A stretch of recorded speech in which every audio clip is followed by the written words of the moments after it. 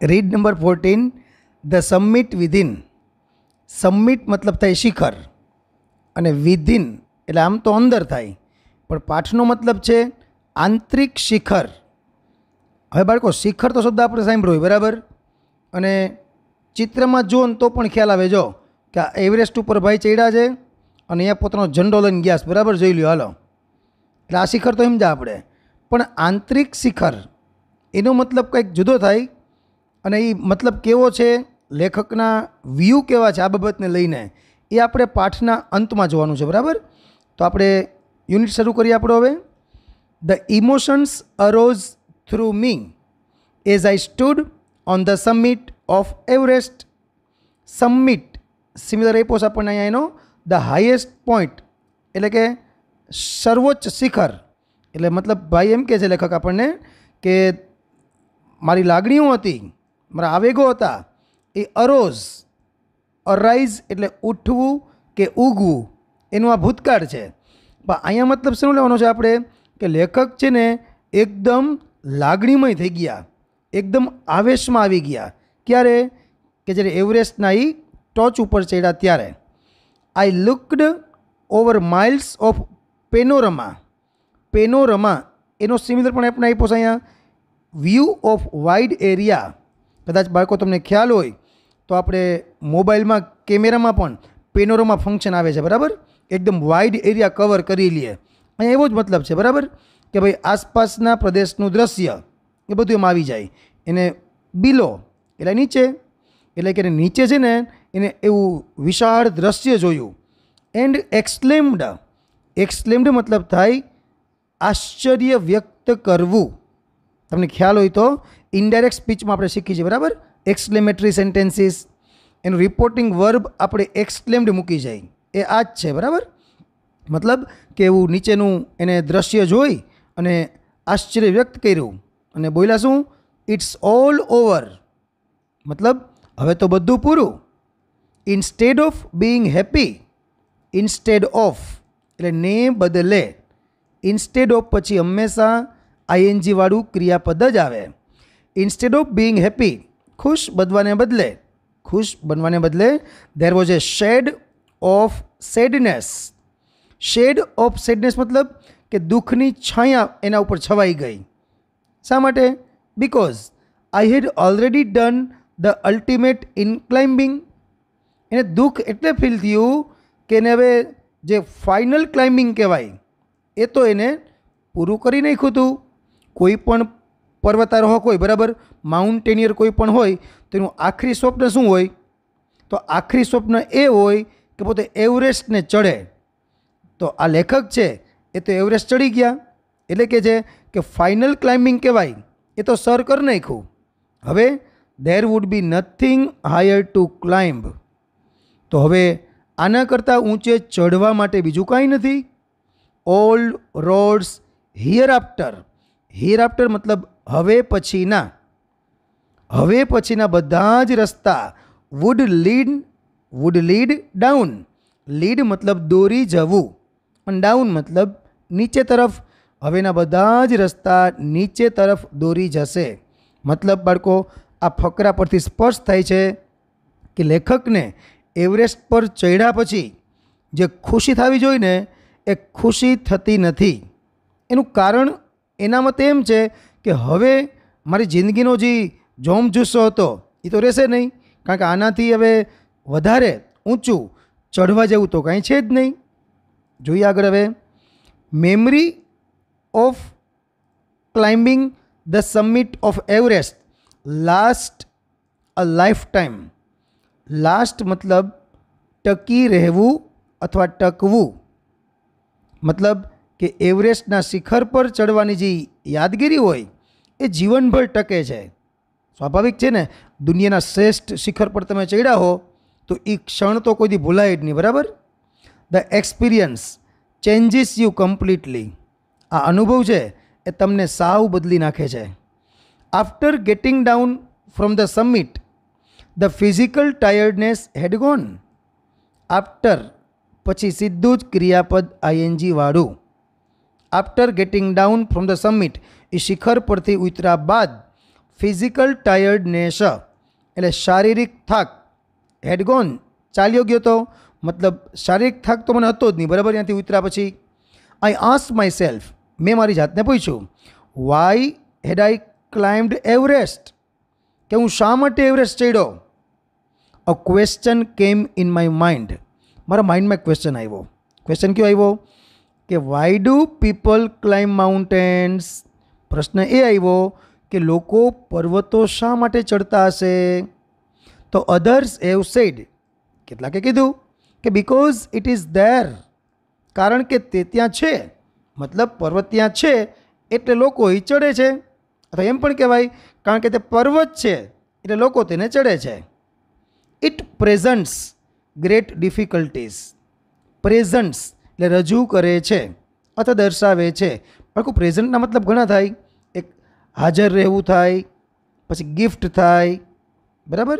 અહીંયા રજૂ કરે છે એના અર્થમાં છે કે મતલબ પર્વત છે ને એ ગ્રેટ ડિફિકલ્ટીઝ, મોટી મોટી મુશ્કેલીઓ છે ને રજૂ કરે છે.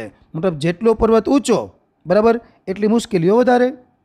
Main tax delight in ઓવરકમિંગ obstacles in climbing a mountain. પર્વત ભલે ગમે એટલો ઊંચો હોય પણ માણસ છે ને એ ટેક્સ ડિલાઇટ, આનંદ મેળવે છે. ડિલાઇટ મતલબ હેપીનેસ, બરાબર. શેમાં? ઇન ઓવરકમિંગ. ઓવરકમિંગ એટલે વિનિંગ, WINNING. આમ તો પાર કરવું થાય પણ ઓવરકમ વિનના અર્થમાં પણ વપરાય. મતલબ મુશ્કેલીઓ ઉપર વિજય મેળવવો. રેડી? તો માણસ છે ને આ જે પર્વતરૂપી મુશ્કેલીઓ છે, પર્વતો ચડવામાં જે મુશ્કેલીઓ નડે છે ને એ મુશ્કેલીઓને સર કરવામાં, મુશ્કેલીઓ ઉપર વિજય મેળવવામાં એ આનંદ અનુભવે છે. અ ક્લાઇમ્બ ટુ એ સમિટ મીન્સ, હવે પર્વત પર ચડવું મતલબ પર્વત ચડવાનો મતલબ શું થાય? તો એનો મતલબ થાય ટોલરન્સ. ટોલરન્સ મતલબ આનો મૂળ શબ્દ છે ટોલરેટ. ટોલરેટ મતલબ થાય સહન કરવું. તો ટોલરન્સ મતલબ તો કે સહન શક્તિ, બરાબર, એટલે કે ધૈર્ય. હાર્ડવર્ક એટલે હાર્ડવર્ક, સખત કામ. એન્ડ વિલ પાવર એટલે મનોબળ. તો પર્વત ચડવો મતલબ ધૈર્ય, સખત કામ અને મનોબળ. આ ત્રણ વસ્તુ ભેગી હોય ને તો જ તમે પર્વત ચડી શકો, બરાબર. The demonstration of this qualities is very exciting. Demonstration એટલે નિદર્શન ઓફ ધીઝ ક્વોલિટીઝ, આ ગુણો એટલે કયા ગુણો? ટોલરન્સ, હાર્ડવર્ક અને will power is very exciting. આ જે ગુણો હોય એનું ડેમોન્સ્ટ્રેશન થાય ને એ તમે કોઈને બતાવો પર્વત ચડતી વખતે તો એ ખૂબ રોમાંચક હોય છે. ફ્રોમ માય ચાઇલ્ડહુડ, મારા બચપણથી જ, I have been attracted by mountains. હું મારા બચપણથી જ પર્વતો તરફ ખૂબ આકર્ષાયો છું. I was unhappy, lost, being away from them.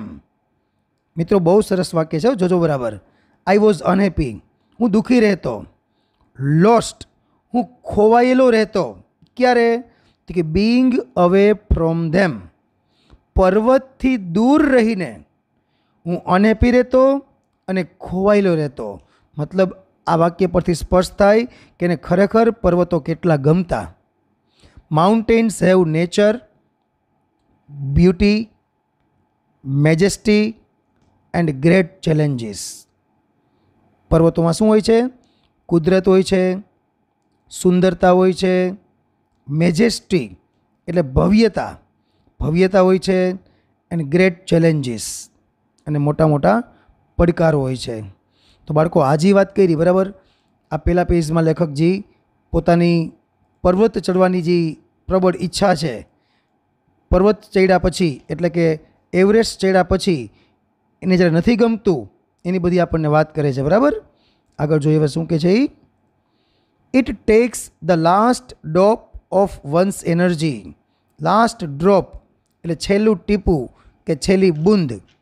મતલબ તમારી ઉર્જા હોય શરીરની, તમારી શરીરની ઉર્જાનું છેલ્લું ટીપું એ શોષી લે છે, બરાબર. એ તો પર્વત બાળકો ચડો ને તો ખ્યાલ આવે, બરાબર, કે પર્વત ચડવામાં ખરેખર કેટલી મુશ્કેલીઓ પડે છે ને, એ ચડ્યા પછી આ વાંચામાં ખબર નહીં પડે, બરાબર, કંઈ એટલે કોઈક દીક જાજો ખબર પડે. આપણે પાટણનો ડુંગર ઓસમ છે, પછી ગિરનાર છે, પાલીતાણા છે, બરાબર, ચોટીલા છે, કંઈક ચડજો પછી ખબર પડશે કે આપણી જે શરીરની ઉર્જા હોય ને એનું એક એક ટીપું એ શોષી લે છે. It is a tough struggle એટલે સંઘર્ષ.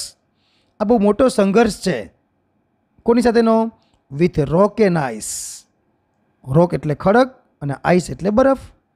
આ આપણા પર્વતની વાત નથી હો, આ એવરેસ્ટની વાત છે.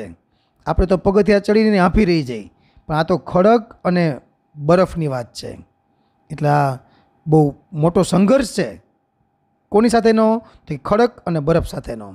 વન્સ ટેકન અપ, અને એકવાર આ ટેકન અપ મતલબ લેવું, એટલે કે આમ આપણે કોઈ દ્રઢ નક્કી કરી લઈએ, મનોબળ નક્કી કરી લઈએ કે આપણે ચડવું જ છે, આપણે હાલો હવે. તો it can not be given up.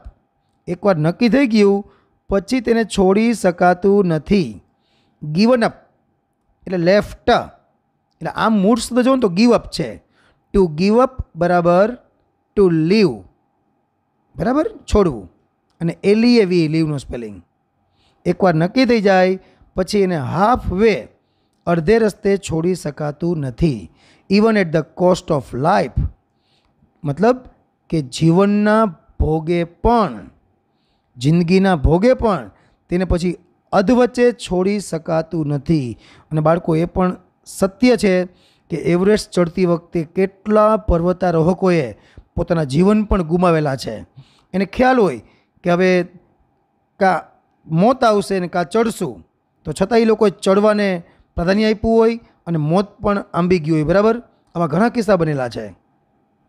When the summit is climbed, એકવાર શિખર ચડાઈ જાય, there is a feeling of victory and of happiness.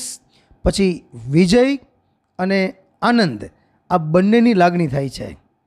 Seeing A peak, શિખરને જોઈને, જો બાળકો આ શરૂઆતમાં જ આઈએનજી આવ્યું, તો આ શરૂઆતમાં જે આઈએનજી આવે ને એને પણ પ્રેઝન્ટ પાર્ટિસિપલ કહેવાય, વર્તમાન કૃદંત.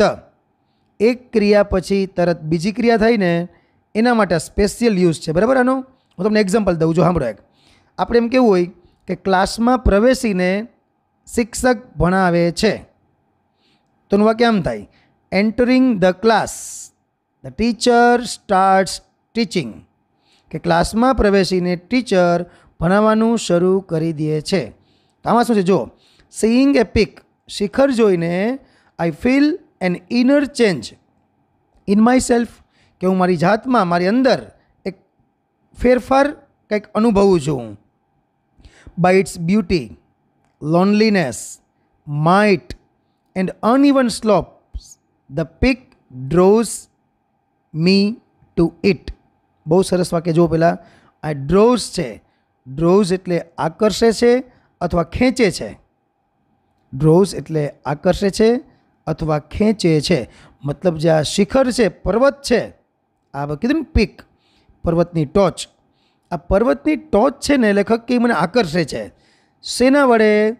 તો કે તેની સુંદરતા વડે, તેની એકલતા વડે, પછી માઇટ એટલે પાવર, શક્તિ, તેની શક્તિ વડે, સામર્થ્ય વડે. એન્ડ અનઇવન સ્લોપ્સ મતલબ થાય ઊંચા નીચા ઢાળ. મતલબ પર્વત તેની બ્યુટી, લોનલીનેસ, માઇટ અને અનઇવન સ્લોપ્સથી મને તેના તરફ આકર્ષે છે. Everest is not just a physical ક્લાઇમ્બર. આ એવરેસ્ટ છે ને એ માત્ર કોઈ શારીરિક ચઢાણ નથી. The main who has been to the mountain top becomes conscious in a special manner of his own smallness. The man who has been, બાળકો અહીં ગ્રામેટિકલ ખાસ ટોપિક છે, મોસ્ટ આઈમ્પી ટોપિક છે. ડિસ્ક્રાઇબિંગ પર્સન, એમાં આપણે હુનો ઉપયોગ શીખ્યો હોય, બરાબર. તો હુની થિયરી શું હોય?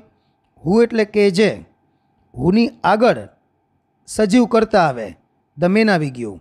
હુની બાજુમાં આવે ક્રિયાપદ, એટલે એ આવી ગયું હેઝ બીન. એટલે ખાસ કાળજી રાખજો, ડિસ્ક્રાઇબિંગ પર્સન ફંક્શનમાં બહુ મોસ્ટ ટાઈમ પી છે, બરાબર.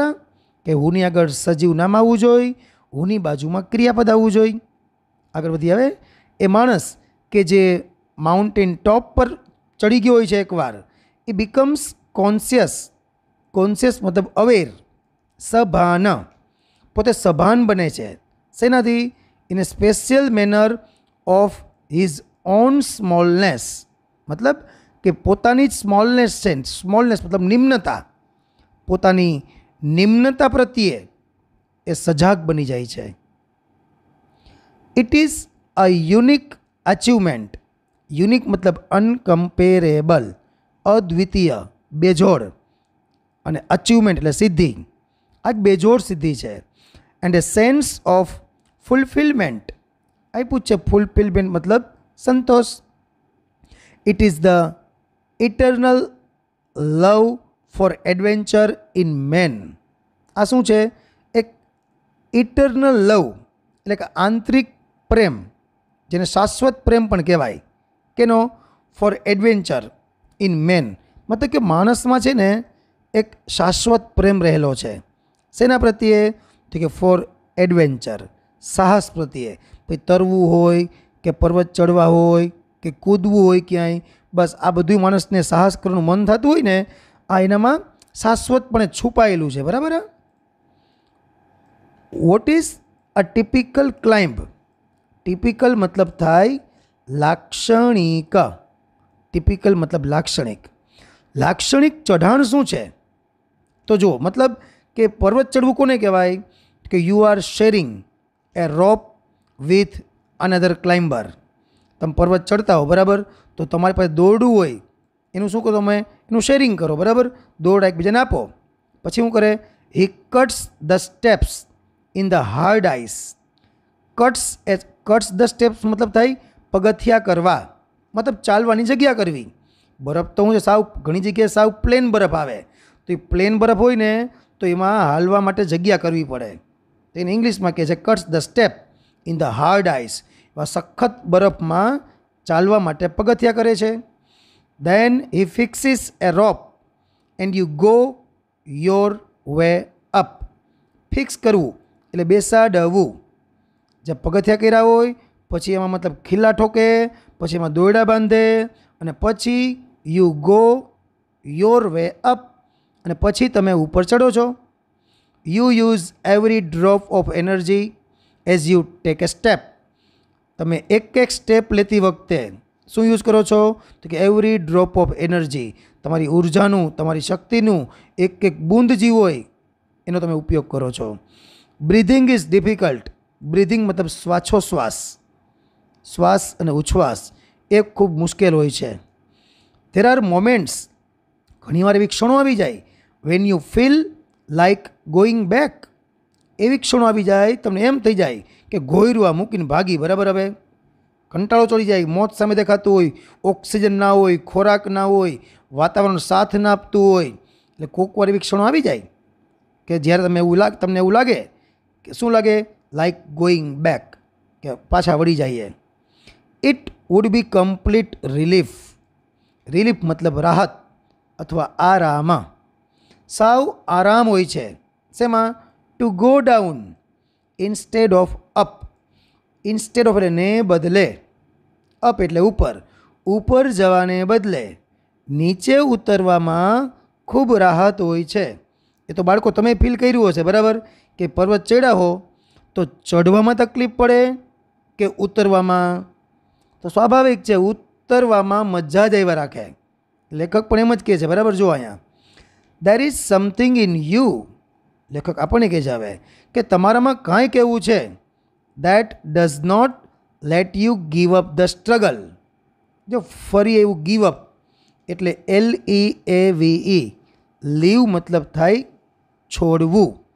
કે તમારામાં કાંઈક એવું છે કે જે તમને એ સ્ટ્રગલને છોડવા દેતું નથી. જો બાળકો કહેવા શું માગે છે?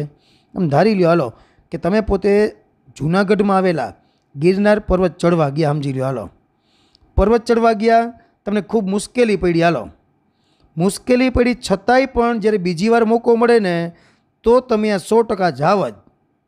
હવે એ જ વાત કરે છે જો અહીંયા કે તમારામાં કાંઈક એવું છે કે જે તમને પેલી સ્ટ્રગલ છે, મુશ્કેલીઓ છે, એને છોડવા દેતું નથી. મુશ્કેલીઓ છે છતાંય આપણે પાછા જાય છીએ, બરાબર? અહીંયા એમ વાત કરે છે લેખક આપણને અહીંયા. એન્ડ યુ ગો ઓન, ભલે મુશ્કેલી હોય, સ્ટ્રગલ હોય, છતાં પણ તમે આગળ જાઓ છો.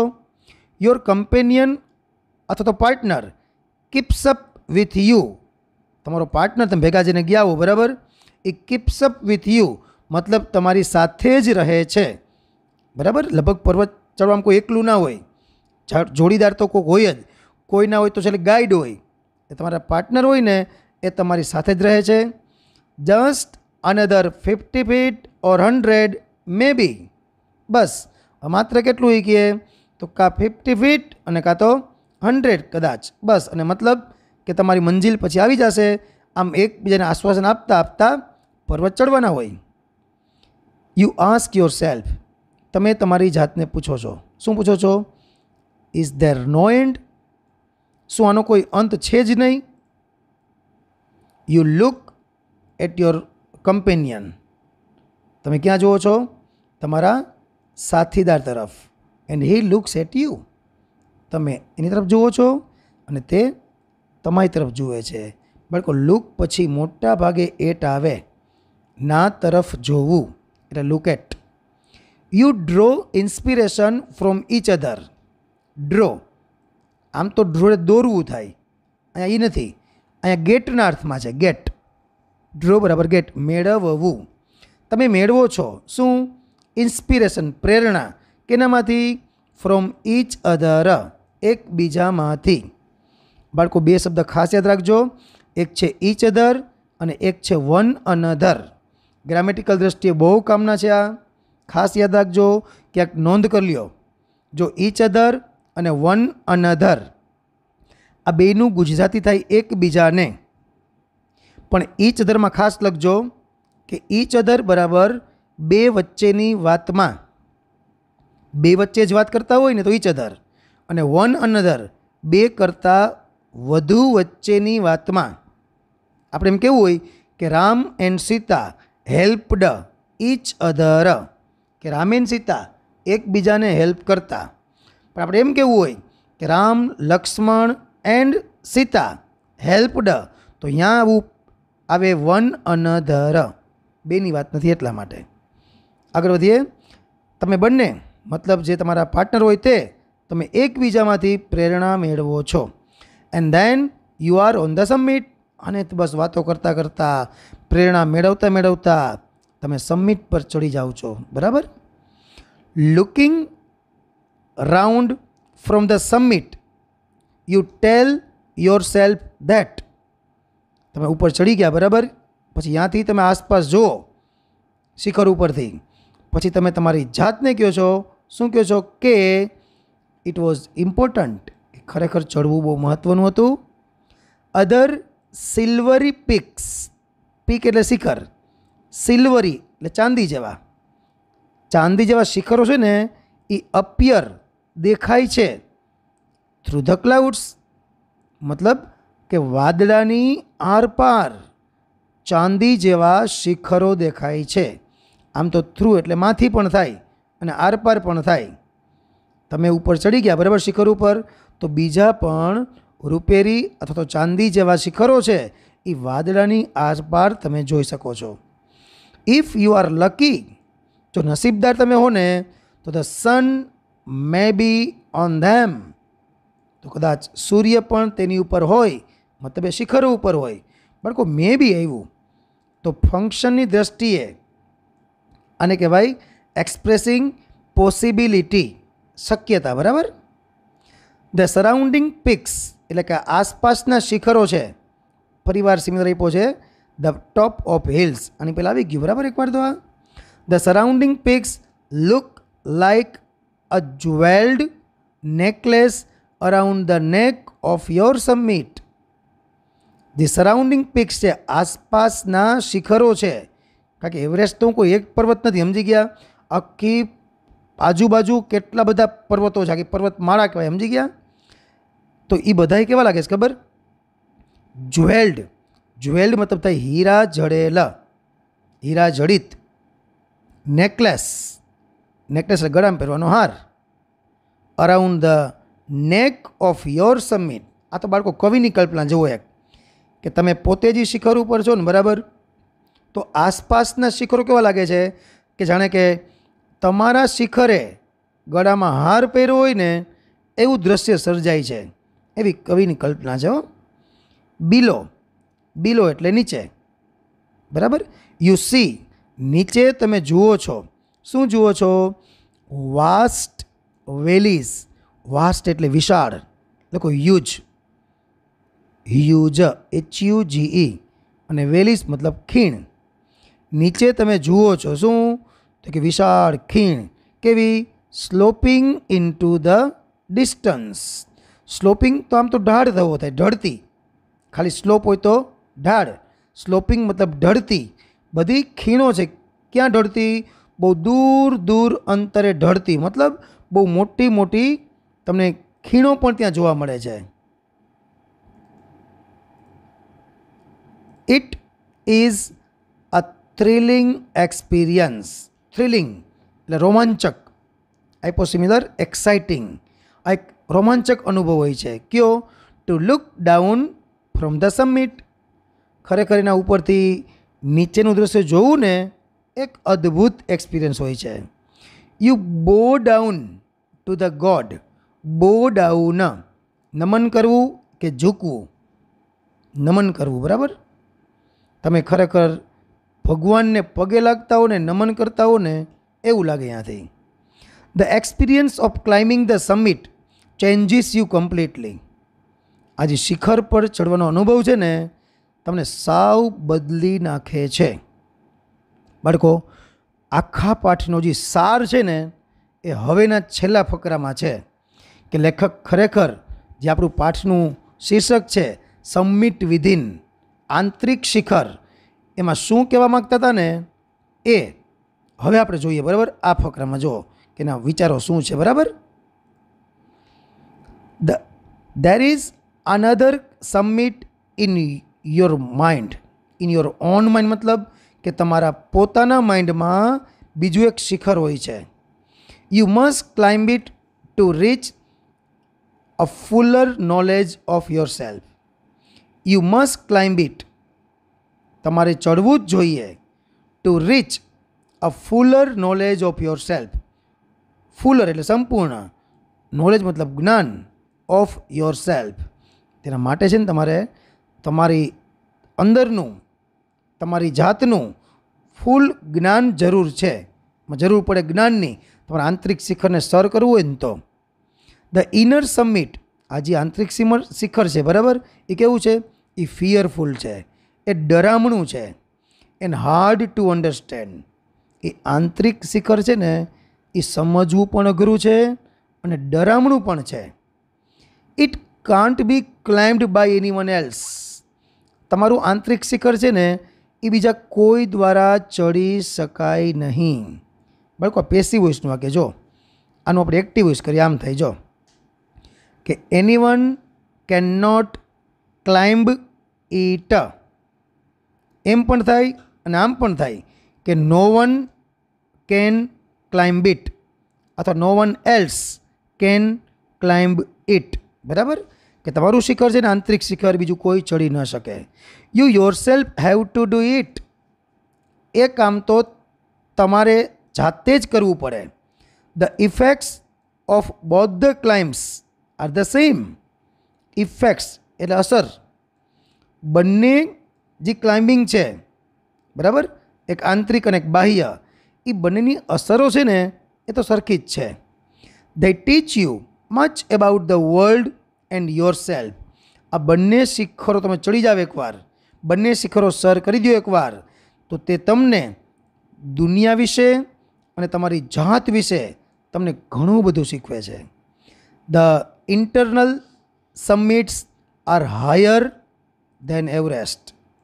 આ મનુષ્યના મનમાં રહેલ શિખર જે છે, આંતરિક શિખર છે, બરાબર, એ કેવા છે? એ એવરેસ્ટ કરતાં પણ વધારે હાયર છે, વધારે ઊંચા છે.